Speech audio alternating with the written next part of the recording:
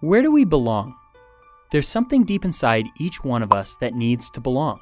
And so we spend our lives looking for other people to approve of us, to like us, and to invite us to be a part of something. Every one of us is searching for our true friends, our tribe, our church.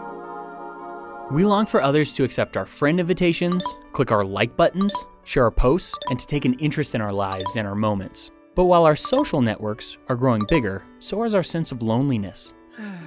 Since 1985, the number of Americans with no close friends has tripled. In that same time, churches in America have been shrinking. 85% of churches are in decline. More than half of millennials have left the church.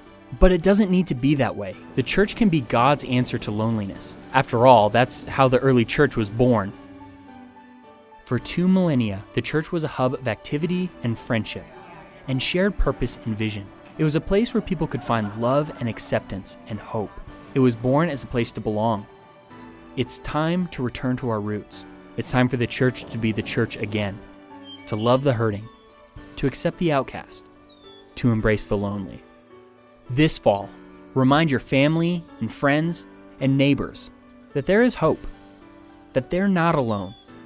Invite them back to church and remind them, you belong here.